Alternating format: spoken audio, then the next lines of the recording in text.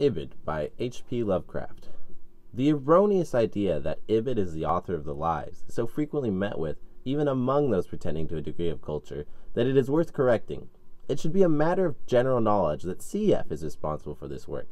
Ibid's masterpiece, on the other hand, was the famous O.P. Sit, wherein all the significant undercurrents of Greco-Roman expression were crystallized once and for all.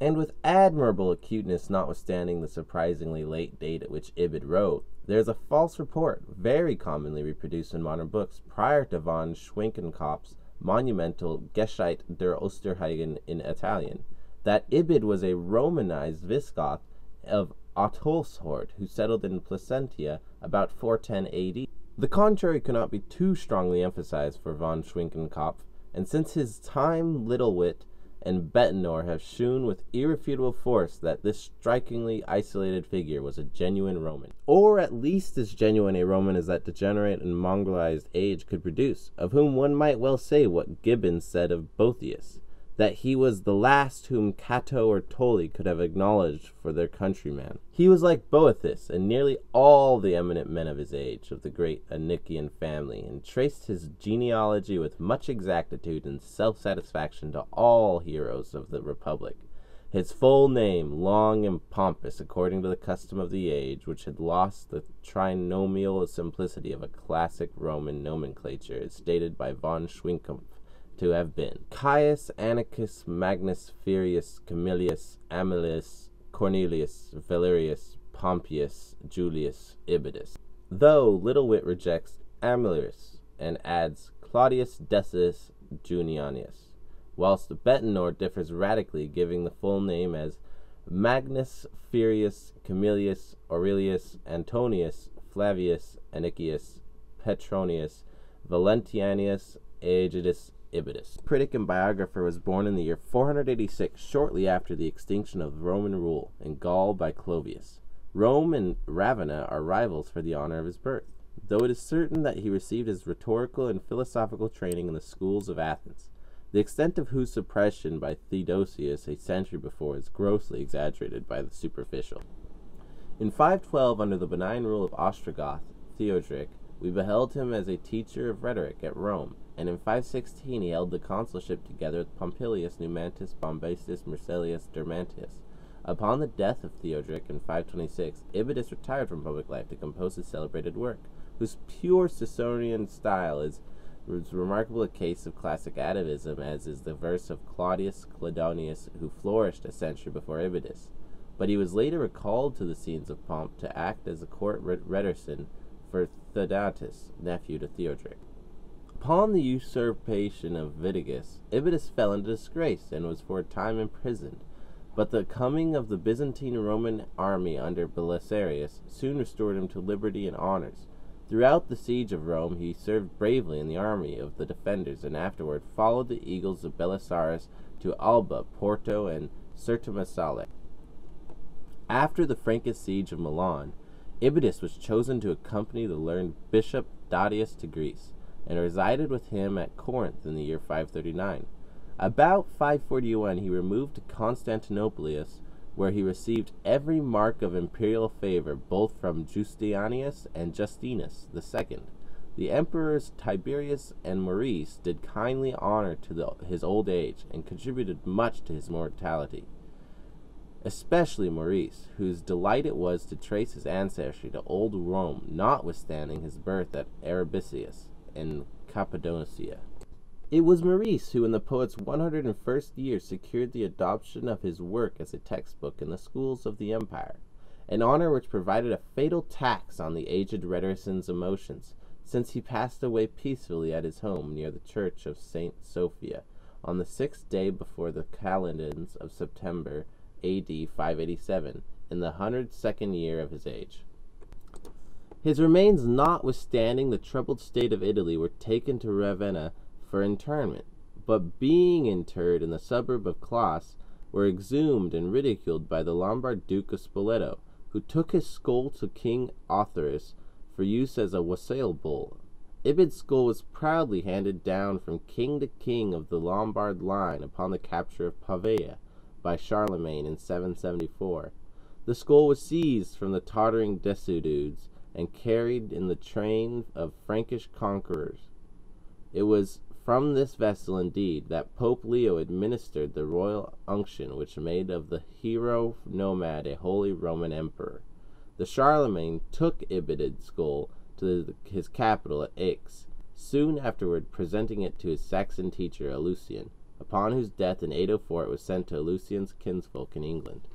William the Conqueror, finding it in an abbey niche where the pious family of Lucian had placed it, believing it to be the skull of a saint who had miraculously annihilated the Lombards by his prayers, did reverence to osseous antiquity, and even the rough soldiers of Cromwell, upon destroying Balloe of Abbey in Ireland in 1650, it having been secretly transported thither by a devout papist in 1539 upon Henry the Eighth's dissolution of the English monasteries, declined to offer violence to a relic so venerable.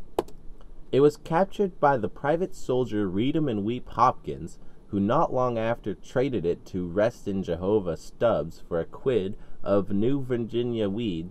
Stubbs, upon sending forth his son Zerubbabel to seek his fortune in New England in 1661, for he thought ill of the Restoration atmosphere for a pious young Yale man. Give him St. Ibid's, or rather Brother Ibid's, for he abhorred all that was popish. Skull as a talisman. Upon landing in Salem, Zerubbabel set it up in his cupboard beside his chimney, he having built a modest house near the town pump. However, he had not been wholly unaffected by the Restoration's influence, and having become addicted to gaming, he lost the skull to one of Epenidus Dexter, a visiting freeman of Providence. It was in House Dexter, in the northern part of town, near the present intersection of North Main and Olney Streets, on the occasion of Cannock's raid on March 30th, 1676, during King Philip's War, and the astute Sachem, recognizing it at once as a thing of singular venerableness and dignity, sent it as a symbol of alliance to a faction of Pequots in Connecticut, with whom he was negotiating. On April 4th he was captured by the colonists, and soon after executed by the austere head of Ibid, continued on its wandering. The Pequots, enfeebled by a previous war, could give the now stricken Narragansetts no assistance, and in 1680 a Dutch fur trader of Albany, Petrus van Schack, secured the distinguished cranium for the modest sum of 2 guilders. He, having recognized its value from the half-effaced inscription carved in Lombardic minuscules, paleography, it might be explained, was one of the leading accomplishments of New Netherland fur traders of the 17th century. From Van Schack, sad to say, the relic was stolen in 1683 by a French trader, Jean Grenier, whose popish zeal recognized the features of one whom he had been taught at his mother's knee to revere as Saint Ibidi. Grenier, fired with virtuous rage at the possession of this holy symbol by a Protestant, crushed Van Schack's head one night with an axe, and escaped to the north with his booty.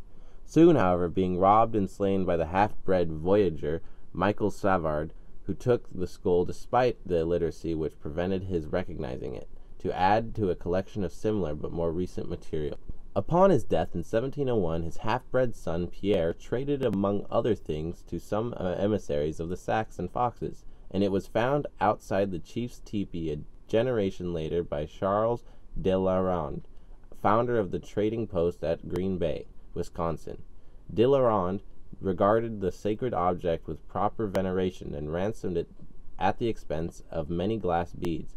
Yet, after his time, it found itself in many other hands, being traded to settlements at the head of Lake Winnebago, to tribes around Lake Mendato, and finally, early in the 19th century, to one Solomon Yanoy, a Frenchman at the new trading post of Milwaukee, on the Menominee River and the shore of Lake Michigan.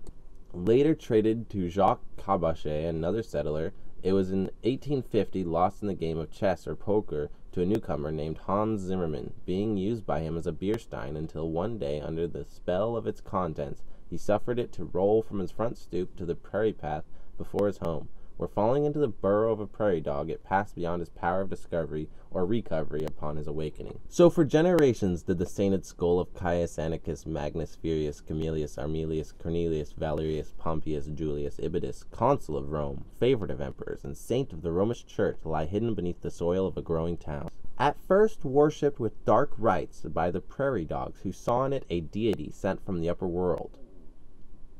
It afterward fell into dire neglect as the race of simple, artless burrowers succumbed before the onslaught of the conquering Aryan. Sewers came, but they passed by it. Houses went up, 2,303 of them, and more. And at last, one fateful night, a titan thing occurred. Subtle nature, convulsed with spiritual ecstasy, like the froth of that region's quondam beverage, laid low the lofty and heaved high the humble. And behold, in the roseate dawn, the burges of Milwaukee rose to find a former prairie turned to a highland. Vast and far-reaching was the great upheaval. Subterranean arcana, hidden for years, came to last to the light. For there, full in the rifted roadway, lay bleached and tranquil and bland, saintly and coarser pomp, the dome-like skull of Ibid.